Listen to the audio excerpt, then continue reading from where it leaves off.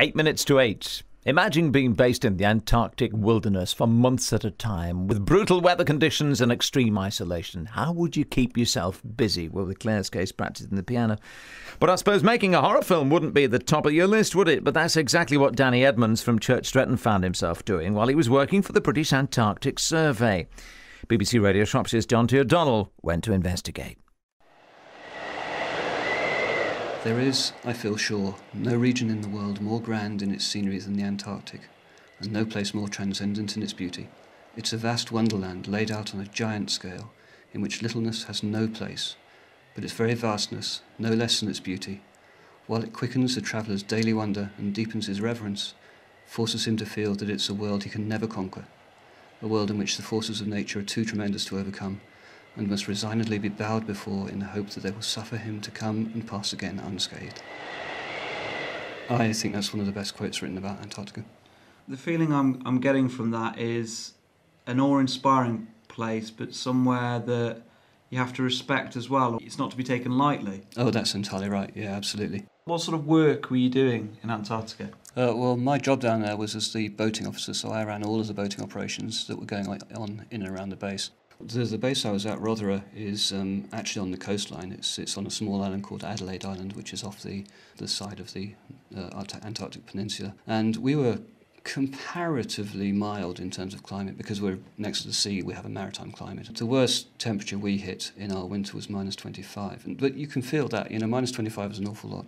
If you go into the centre of the continent, then -40 will be a good day. And there's a place called Vostok, which is a Russian base. And I think they hit -89. So -89? Yeah. That's deep in the heart of the continent. Oh my goodness. So, amongst these temperatures, amongst this wilderness and all the hard work that you're doing, one of you guys had an idea for a film. Tell me about that. Someone's killing us off. One by one. The Antarctic winter team we had, there were about 21 of us. And one of them is a filmmaker. That's what he does. His name's Kirk Watson. He comes from Scotland. And his plan was to come down and make films while he was down there. He didn't really have any ideas about what films he was going to make, but he was just going to make films. Now, in addition to that, we had our doctor, Matt Edwards, who wanted to write a horror film. And I think really just because he liked the idea of doing lots and lots of gory special effects. Doctors have a slightly warped sense of humour. Anyway, so you combine Matt's desire to make a horror film with Kirk's ability to make a horror film and throw in our meagre acting ability, and that's what we came out with. Do you star in the film yourself then? I wouldn't say star. It's more of an ensemble cast. I am in the film though.